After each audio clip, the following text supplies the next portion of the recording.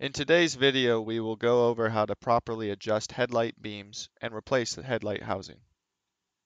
This video applies to all of our models. If you have the old style halogen headlights, the replacement process will be the same, although the beams are not adjustable. To adjust the headlight beams, there are two knobs located on the back of the headlight housing. Turning the knob left or right will raise the beam and move it side to side. You can access the knobs through the fender well.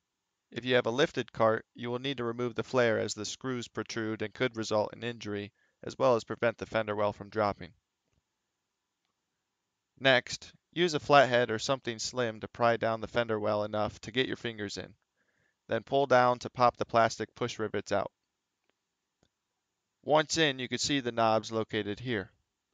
It's a good idea to have the cart positioned against a wall to see the beams as you make your adjustments.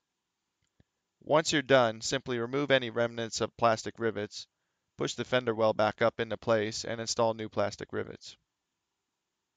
To replace the entire headlight housing on a vehicle, you will need to get inside the fender well on the side of the headlight you are replacing.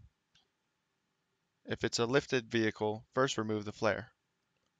Again, grab something slim to pry down the fender well enough to pull it down and pop the plastic push rivets.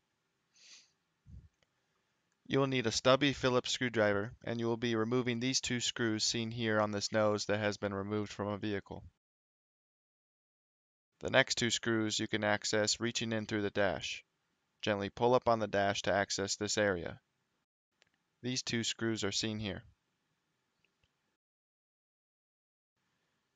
You can't exactly see what you're doing, so it may take some time to get the screws out.